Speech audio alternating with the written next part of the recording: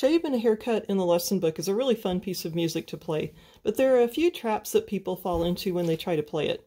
So the first trap that we come to is this right here. These are intervals of a sixth, so just be careful to play that interval and not the fifth that you're kind of used to playing. We've been studying sixths, and so here they are in this piece of music. When you get to this right here, this is a sixth, but this is a fourth, because the bottom note moves up and the top note moves down, and so just be really careful with that. The next trap that people fall into is this line right here, because this is just kind of some really strange stuff. So you're going to have 3 on A, 2 on the black key between G and A, and then 1 on G. When you get to here, same note.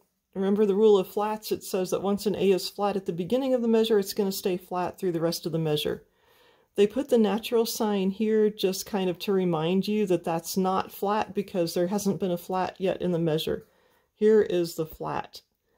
When you get to here, the same thing, the exact same pattern, the exact same fingering, except you're going to be moving to a different part of the keyboard.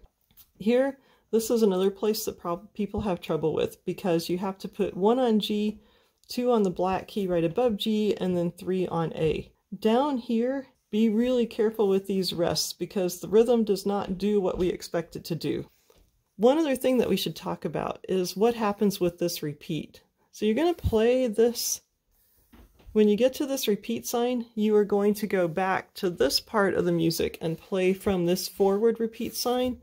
Play, play, play, and then when you get here, hop over the first ending and play through the second ending, and then keep going, and then you're done.